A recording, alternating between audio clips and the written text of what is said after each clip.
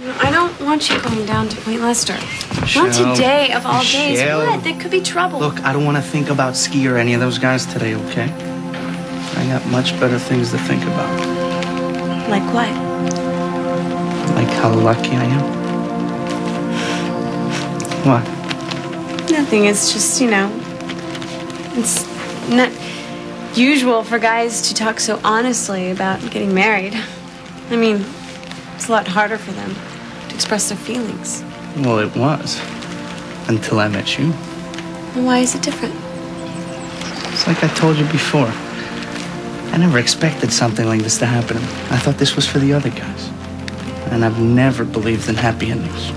Yeah, I know. I remember when you caught me when I was telling you that Romeo and Juliet ended well. You can't blame me for trying. Oh, I don't blame you. Look, they didn't have a happy ending, but we will. There's another reason why I can't wait to get married. When we make love, Michelle, I'm going to make sure it is so special and that we remember it for the rest of our lives. Because I love you so much. I love you too.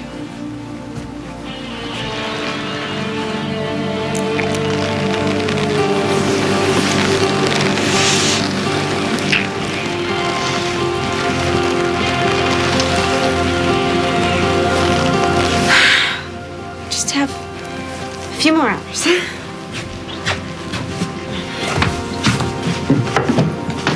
3, 2, 1. Oh, yes. Yes. Am I lit? You are. I'm a bar boy who's lit. I'm all lit, baby. We should get this off of you before you electrocute yourself. Let's put it on the tree. Come on. What a bossy girl all of a sudden. not What made you so bossy? Well, I decided to take back my life. Well, if anybody can do it, you can. And you know what? If that's not faith, I don't know what is. We can do anything if we can stick together.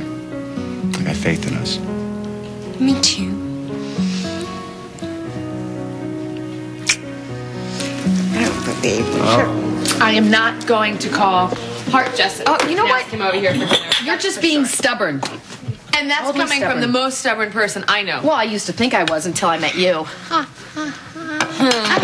Okay, I don't blame you for not taking my suggestion up front.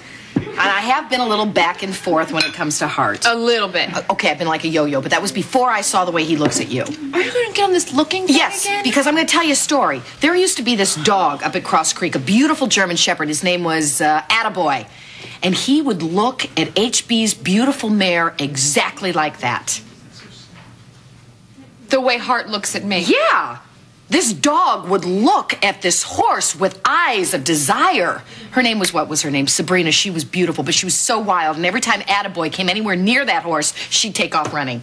This is nice. You're comparing Hart to a dog, so I must be the horse? It's a parable, But Cassie. what is the moral to this story? The moral is that I've seen the way Hart looks at his fiancée, and he does not look at her like a man who wants to marry that woman. And besides, if they were in love, they would have been married by now, or they would have at least set a wedding date. All I'm saying is that if you want it, go for it. I'm not going after Hart Jessup, who, and I don't care what you say, is engaged to someone else. And if he wants to be with me, then he can come after me. Darn it, do you really know so little about men? No, I know too much about men. It's the problem. And I have to go to the office now. No, Billy's gone, and Josh said he was going to take it easy on you for the next couple of days. but I promised to get the Richardson contracts out. Oh, you can message them in the morning. contracts. Bye, Reva. Bye, Atta girl. Rub your up. Nice Go visiting for with it. you. Yeah. Party pooper. Yeah? Do with it. You know, I want to know how you could stick by a woman who would rent an infant for a day just to impress you.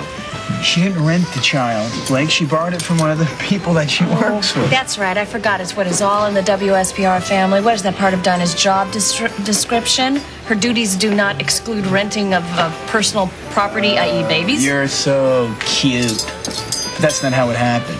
I think what Dinah did was sick, Thoughtful. desperate, Sweet. pathetic. Thoughtful. Thoughtful? It was thoughtful. It was thoughtful. She knows how much I want to have kids, and she's just trying to show me that she wants to have them too. What's wrong with that? Besides, I remember you doing many crazy things Don't even try to compare me to that conniving little... Okay. Hart, I realize, yes, I've made some questionable judgment calls in the past, but that's different. Oh, really? Yes, it's different because mostly they were because I loved Ross. Oh, and that's exactly what Dinah does. She loves me. Do you love Dinah? Of course I love Dinah. I'm going to marry Dinah, Blake. Do you want to spend the rest of your life with Dinah and never look at another woman, including Cassie Lane?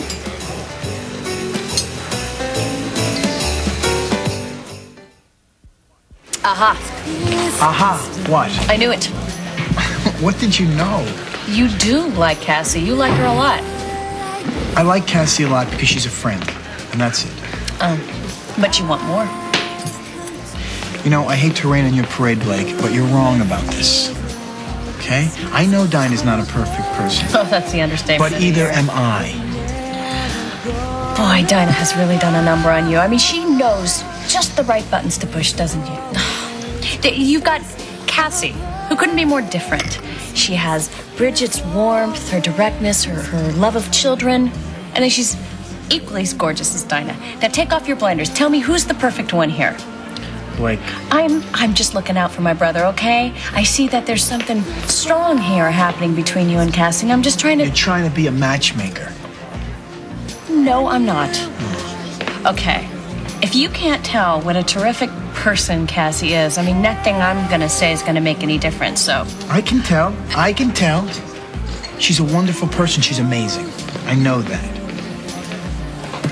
So? And? It doesn't mean we're star-crossed lovers. Hart, when you look at Dinah, do you honestly see your soulmate? I mean, do you miss her within 5 minutes of her leaving you? Can you see the smile on her face even with your eyes closed? Because I could say yes to all those questions plus 1,000 more about Ross. And I would just feel so much better about you and Dinah if you could say yes to even one of them.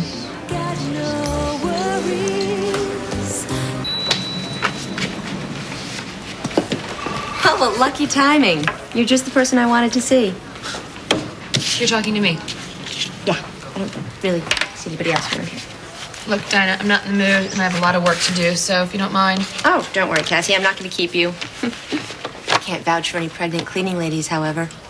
Well, you know what? We're fresh out. And if you're looking for Hart, he's not here either. No, I'm not. Well, you know what? It is about Hart, but it's not the way you think.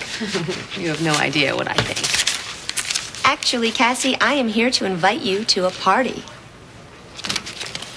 Me? Mm-hmm. Nothing fancy. Just a little, party that I'm having for Hart. It's his birthday next week, so, having a little get-together out on the farm. I hope you can join us. Dinah, you can't stand me. So why on earth would you want to invite me to a party? You had not married Rob. I'm sorry. It was supposed to be this big scandal to drive the stock prices of Louis Oil down so Ellen's father could buy up all the rest of them. I'm ruined. Annie, you're not. She did it to me again. She humiliated me. I am the laughing stock of the town. Now she's going to pay for what she did to me. She's going to pay for what she did to me, Ellen. I swear, when I am done with that woman, she's not going to have a breath left in her sorry little body. Let go of me. Annie, you're not going anywhere. I'm not going to let you.